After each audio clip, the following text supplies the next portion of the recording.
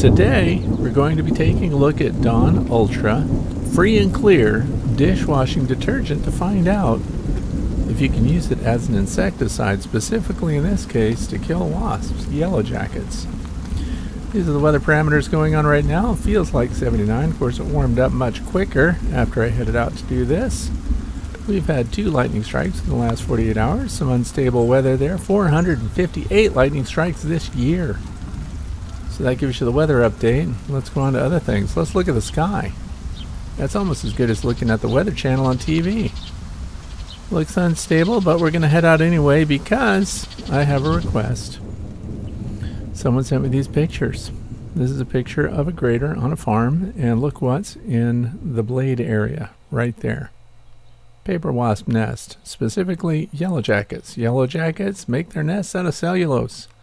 And there it is, in a bad position right on the ground. You might think that if it's on the ground, people could get stung, and in this case, that happened. See? One of the little boys went by and was stung by a wasp. And they need to use the farm equipment. So I said, you just give me that address and I'll get right over there. And I thought to myself, what a great opportunity to test a detergent in these bottles, which are generically available on Amazon. I got these. You get them all different sizes. You can get them in packs of 6, dirt cheap. And we're going to add Dawn Ultra Free and Clear dish detergent, dish liquid. And why? Because it's going to work as an insecticide. I'm going to explain how it does that later. But the most important thing is most of the people around here are on wells. Their water is ultimately going to make its way down to the drinking water. So something that's biodegradable like Dawn Ultra is great because Dawn believes in the safety and quality of products, it says here. The only brand trusted by rescue workers to help save wildlife. So if you're going to spray bugs with something and they're stinging insects and you have to knock them down, I'm going to say let's go with Dawn Ultra instead of any of the other pesticides that you see sold in the garden centers, for example. Well, the temperature did go 86 degrees. And look at this. Drive through a couple of rainstorms on my way there. It'll clear up. I'm not worried about it. Not only that, the material that I'm using, it won't matter what happens to it after we spray it on the insects. Now I'm at the farm. They have horses very near to the location where these paper wasps are, yellow jackets. They're not friendly. Look how well hidden they are in that tall grass next to that grater. That's why it was an unpleasant surprise for that little boy. We're very close to them right now. And I'm going to walk you through the whole thing because we're going to test it out. I mean, why use an insecticide off the shelf or some chemical that may not be safe to be around when you can just use Dawn Ultra? Look how inexpensive it is. We're doing 2 tablespoons per gallon of fresh water. And here's the yellow jacket nest right on the ground. And because it's been raining recently, we can see that they're actively replenishing that outer layer of cellulose. This is how they get the name paper wasp. But there are lots of species of wasps that make their nests out of paper. And you're going to see inside this one too, because I'm going to cut it apart. I'm going to spray it, and we're going to get them under control. What happens when a degreaser like Dawn Ultra Free and Clear goes onto the body of any insect? Well, it defeats their waxy coating that's known as the cuticle, and it dissolves it away, and now the water will seep in through the spiracles because, you may not know this, insects don't breathe through their mouth. It's pretty amazing. They respirate through their abdomens. So you see those pulsing abdomens? They have a head, a thorax, and then the abdomen. Now these wasps are not happy to have me here. No big surprise there. They're defending their nest. What's in the nest? You can see those later too. Larvae, eggs, pupae that are hatching out, and of course all the workers and a queen, a nice big one. So these are non-perennial nests, which means up in this neck of the woods, northeastern United States, they don't use the same nest year after year. They use it for one season, and then during the winter it all decomposes and the queens have flown out and they start again in the spring. Each queen that winters over starts her own nest. And that's how they end up in places like this. Now, I'm a big fan of insects overall. Bald-faced hornets, European hornets, yellow jackets, you name it. But normally they're up in trees or they're high on the soffit of the barn or something like that. So they're sheltered from weather, but they're not down where people walk. Here we have horses and we have kids. And we've got owners of the farm that want to use this piece of farm equipment. The minute you go to hook up to this, and it's only going to get bigger as the summer progresses, they would be all over the farmer that's trying to hook up his piece of equipment. You just heard the horses in the background. Not a good spot. Now, sometimes we can take a nest of yellow jackets or paper wasps, which are much more mellow. Those are the brown and amber colored ones. These are not so easy to relocate. In fact, one of the children brought up, can we relocate it? Well, we could, but it's difficult to reattach something like this. Plus, they're going to be extremely defensive while we try to do it. And you should know that while I'm filming this, and even when I ultimately spray them down with Dawn Ultra dish soap, that I'm wearing a full protective bee suit. So my face is protected, my body's protected, and my hands. I have goat skin gloves for my hands. So you shouldn't be playing around with wasps or other stinging insects for that matter without understanding their disposition, the level of defensiveness that they're going to have, and then of course have the ability to protect your skin from being stung. And if you have sensitivities to bee stings, sensitivities to wasp stings, and you could go into anaphylaxis, you have no business fooling around with stinging insects to begin with. So always call someone in. Now, I came over to do this for free. Why? Because I want to look at the way the nest is constructed. It's a great opportunity to show these kids what is going on in a wasp nest and help maybe remove some of the stress that they have after being stung. So education can really help with that. And this nest is just in a bad spot. So we're going to take it out. I'm going to start spraying them down with my Dawn Ultra Free and Clear that's been mixed up, as I mentioned before, 2 tablespoons per gallon. Now you could put more of the soap in the water per gallon, but that's been demonstrated not to have any greater effect. Remember, we're increasing the wetting ability of the water with the soap, and we're ruining their ability to breathe through the spiracles in their abdomen. So that's what this spray does. But when you put it all together economically, let's think about that. Other than the fact that we're not going to pollute the environment this way, we have a biodegradable soap. It's cheap. So just a couple of tablespoons, you could really make a lot of it. If you had a big situation, this works on all insects. If you had a big situation, you could of course mix this up in one of the garden sprayers that you pump up. And you want to make the adjustment so it doesn't shoot a solid stream. We want it to spritz a little bit so it mixes with air and creates some suds as it goes out. And now we can see as we've cut away the outer layers of this paper wasp nest, these yellow jackets, we can see that they have lots of layers protecting them, providing thermal protection, but it takes a lot of maintenance to keep up with it. I'm going to cut it all away. I'm going to remove the brood. I'm going to remove the queen. And I'm going to take away any incentive they might otherwise have to come back and reconstruct their nest here. Now at the end of the year, when you find a wasp nest like this, and it's empty because the cold weather comes and they finish their time, they finish their season, they don't reuse these nests. These are non-perennial. So what they do is come back in the spring as queens, and they all start new nests individually. So what we're looking at here, this colony of yellow jacket wasps began with just a single queen. And she started laying eggs, and before you know it, workers emerged from their cells, and they took over brood rearing and taking care of things. So ultimately all the queen had to do was lay eggs, and then foragers go out and they eat meat.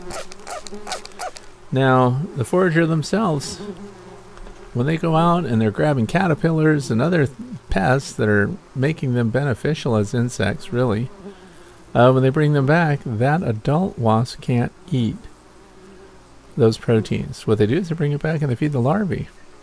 And the larvae eat the meat products, usually the thorax of some insect or the whole caterpillar, something like that, whatever they've gotten. And then during digestion, those pupae, those larvae, before they go into the pupa state, are going to ooze out a reward for these foragers to eat.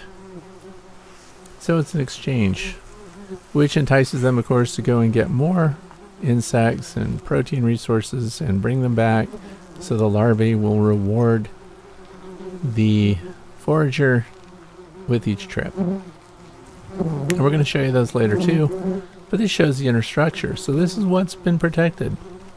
Look at all the layers of cellulose around them. This is a lot of work. And you can see that some of the larvae are moving there in their cells.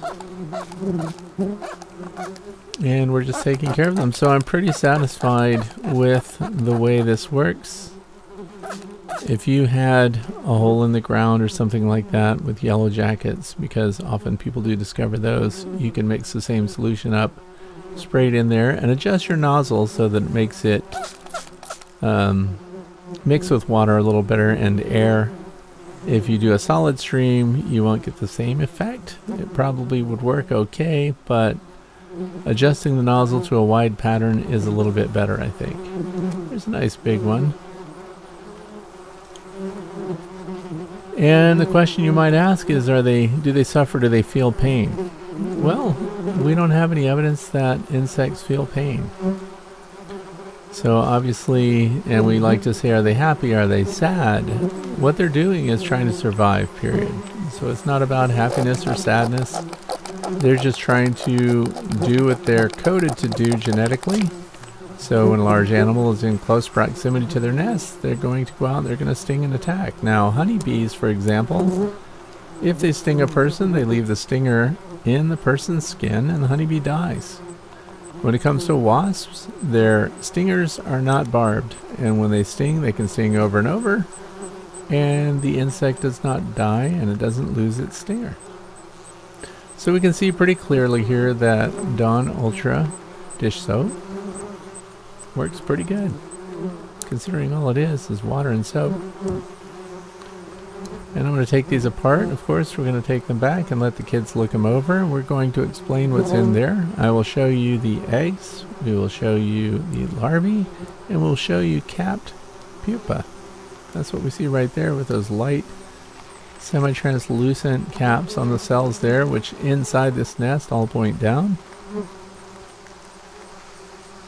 And of course we'll scrape this away so that they can use the implement, so the kids can come and go in this area without a problem. The horses won't get stung, and the wasps will not come back and rebuild here because we're removing all of their reproductive material, the queen, the eggs, the larvae, the pupa that are capped. And there will be nothing here for them to go back and start fresh from. Now normally, yes, it's better to do this at night, because you would be sure to have most of the resident wasps in the nest. But in the daytime right now, because they have a schedule to keep, I thought I would come in this time of day and just eliminate the nest. Foragers will return, but they'll just live out their lives without being able to reproduce. And they'll be drinking nectar. They get nectar from flower sources and everything else in the absence of the larvae. So that's a nice big one right there. I'm not great at spotting which one is the queen. This one looks like a candidate for me. I see. I'm gonna have it for breakfast. I see one. So what do you see? What is all here in front of you? Oh, there's one right next to you. There's a wasp on me too. Okay. And these, what are these laying right here? We just talked about them. Wormies. Larvae. Yeah, I'm trying to. And then over here we have some dead wasps. What else do we find in there? What's in the little nest piece that you're holding? More larvae. And what else? Eggs. Eggs. They lay eggs. And like that. And did you find some of those eggs? Did you tear one open? Mm-hmm. So let's see in here. We got some eggs in here. Oh yeah, there they are. There's some eggs too right here, bud. If I let the sunshine go in here. There's eggs in this. There we go.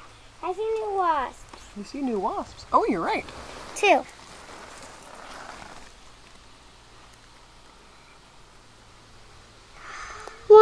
One. So now you won't get stung again. Does that make you happy? It does. Where did they sting you? Behind their butts. I know, but where did they sting you? We're right on the booby. Oh, okay. Interesting anatomy reference. Okay, guys. Hello. I'm keeping that. He's so cute. Look, you can see his little teeth there. All right. His little teeth. Oh, you can see little jaws poking out. Look at that. I see one. A bee moving. One's hatching. One is hatching. I want to see it. I want to see it. Come over here. Hatching one. Also, there's a bunch. You'll be able to sit here and watch it while I do chores. Uh-oh. Lulava, don't roll away. There's one. Hey, there's one. There's 2 over there. So that's it. They have chickens and African guinea fowl, which will happily eat those remaining larvae and the pupa, and nothing will go to waste. And we've got a satisfied situation there. No more yellow jackets on the ground, no more kids being stung, no more horses being bothered, and they can use their farm implementation. So I hope you enjoyed watching, and definitely Dawn Ultra Free and Clear works to kill bugs.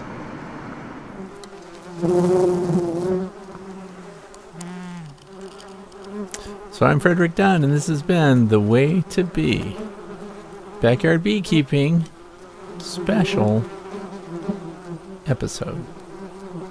Now the remainder of this is just going to be slow motion of some of the sequences you've already seen for those who want to see it again.